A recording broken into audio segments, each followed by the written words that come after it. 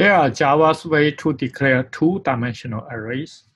In this example, we want to use the two-dimensional array to record the Olympic medals by country. And the rows will be the country. The rows will be the country. And the columns will be the medals. So we declare medals is our variable name, medals, by as int. It's an integer, but we have using a matching pair of square bracket to declare the two-dimensional. The first is the country, the second is the medals. We then declare new int, so they say we have 10 country and 3 columns of medal, gold, silver, and bronze. When we declare this array, and then the rows will be the country, and then the column, let's say the first one is the gold, the second one is silver, and the third one is the bronze medal.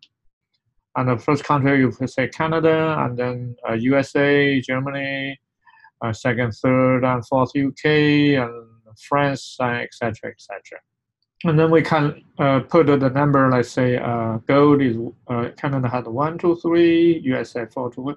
So when we declare this matrix and the number, the rows will be the country and the columns will be the medals. Now, how do we initialize the two-dimensional arrays? We are again going to use a matching the curly parentheses. But inside of the matching curly parentheses, we're again going to use the matching curly parentheses to specify each row. So the first row we're going to say is 1, 2, 3. That's first row. Second row will be a 4, 2, 1. Put a curly there, and then a comma.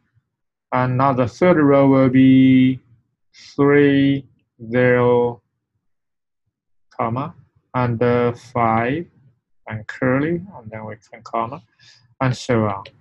The last row after the curly parenthesis does not need a comma to end it.